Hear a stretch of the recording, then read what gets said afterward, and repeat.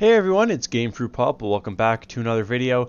Today we're finally hopping back into the CSGO after a long delay. We're going to be talking about something a little bit different.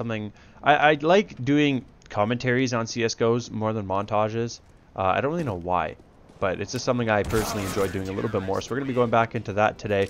We're going to be talking about CSGO's longevity and sort of the future of CSGO, if you will, and whether there is a future, whether there isn't a future, how I think that future is going to be, and all that good stuff, really. So, I guess hopping into it, I'm not sure, first of all, how long this is going to be. It might be a shorter video, just because there isn't too much I want to say on the subject, but it was something I thought I could bring up and maybe open up a discussion on the channel about what everyone else thinks the future of CSGO is going to be.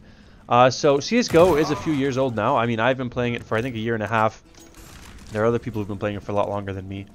And it is a game that has experienced some pretty good support over an extended period of time. The only game I could think of that probably, and I might just not be aware of other games, aside from MCMMO games, other games that have lasted this long as a relevant game, the only one I can really think of is Minecraft, which has been around for a few years as well. But CSGO is an interesting one because it seems like there's always displeasure within the community about the game, but yet nobody stops playing the game, and myself included. I've constantly come on, I've complained about Smurfs, I've complained about hackers, I've just complained about general game mechanics, but yet I continue to play. And so it was something pretty interesting, and I was trying to figure out what it was that made me want to keep playing it. And I think I reached the conclusion that one of the things that really attracts me, and I think other players as well, to CSGO, is the competitive aspect. Is the aspect that even in Call of Duty you have their league, or they used to, I don't know if they still do, but they had, like in Black Ops 2, they had like their league play, but it just wasn't very well organized, in my opinion. It wasn't as well put together in the competitive nature as something like this, like CSGO's competitive play. And I guess I don't really know why, and maybe it was just because it's something I've gotten used to, but I think that works well. Obviously I still think the ranks don't really work the way they're supposed to, but that's sort of another video altogether. But I think that this is why CSGO's been able to experience this continued success.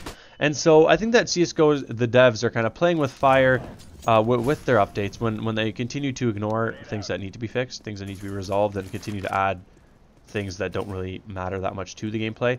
I think that there's still some guns that are pretty overpowered, and there's still some things that are pretty underpowered. I think that a lot of the expensive pistols still are way too strong. And I think that I don't know whether this is something that will ever be addressed in this game. And to be completely honest with you, I don't know if it's something that I even want to be addressed, because the way CSGO is going right now, there's no inspiration for the devs of the game to consider making a new Counter-Strike game. A game that's able to use better graphics, better things that are out there right now than the game engines that they have right now.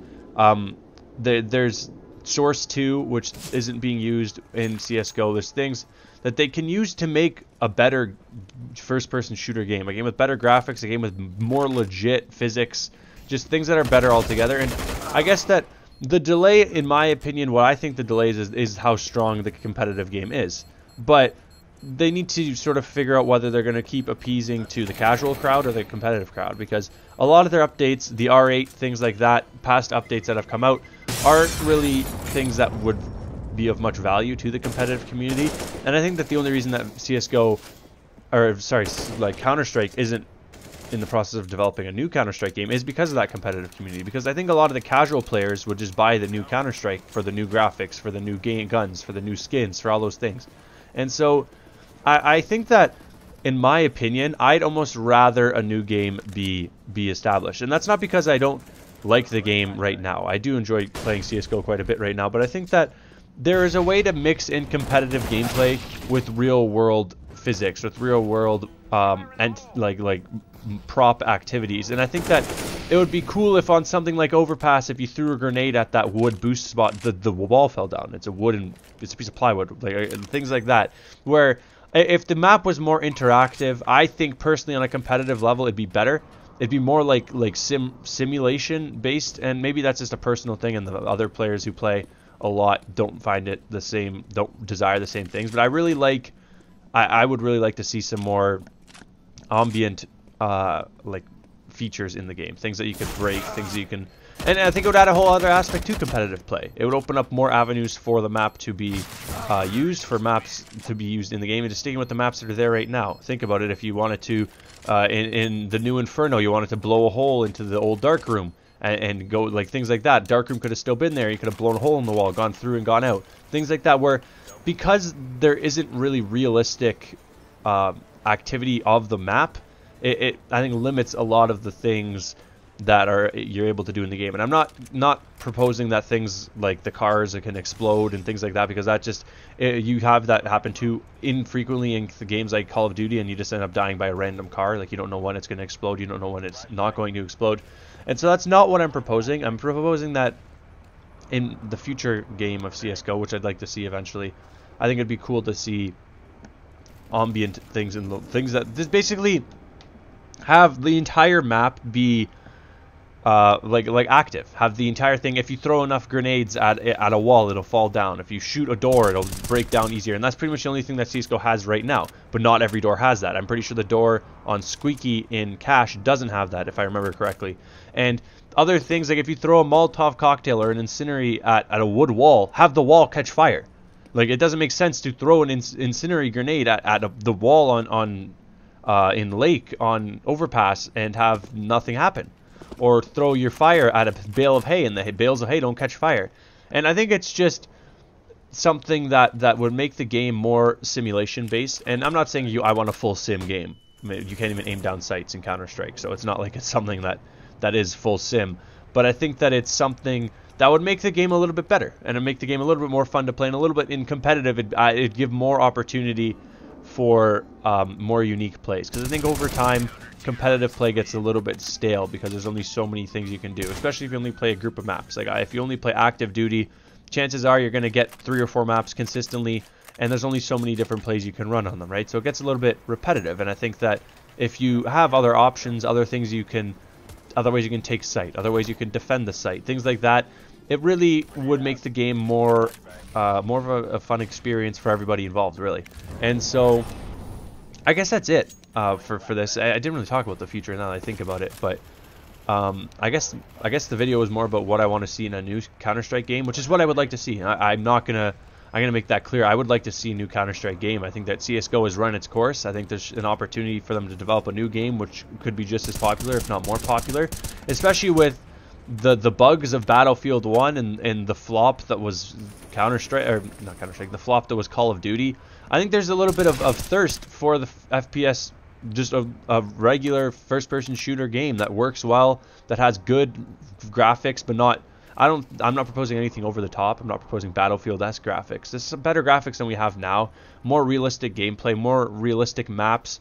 I think it'd be something that would make the game a lot better. And I think that it's something, maybe it's because I'm not originally from the Counter-Strike community. I didn't grow up playing Counter-Strike. I grew up playing Call of Duty, and I came to Counter-Strike later.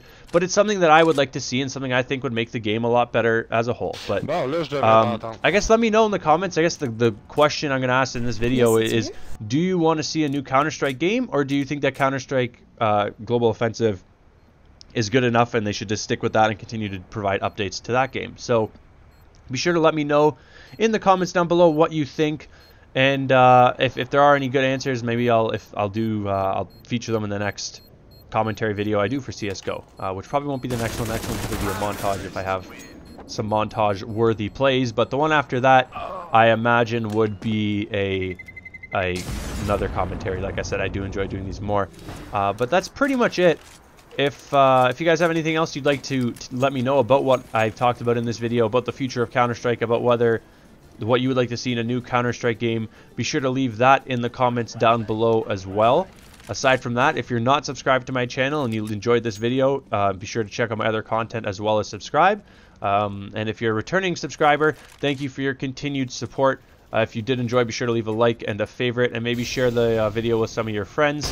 That is the only way for me to grow at this small rate. It's either that or bug people, and I don't like bugging people. So I pretty much rely on you guys to help me grow my channel, and I think that as the channel grows, we'll be able to have more in-depth discussions in the comments and through my videos on things like this, on issues that I think are pretty cool to talk about and things that are pretty enjoyable for the community to discuss. And so, yeah, that's pretty much everything.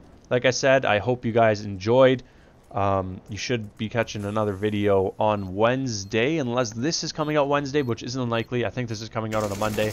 So I hope you guys have a good week. I will probably see you Wednesday, and if not, I will see you all on Friday. Have a good one.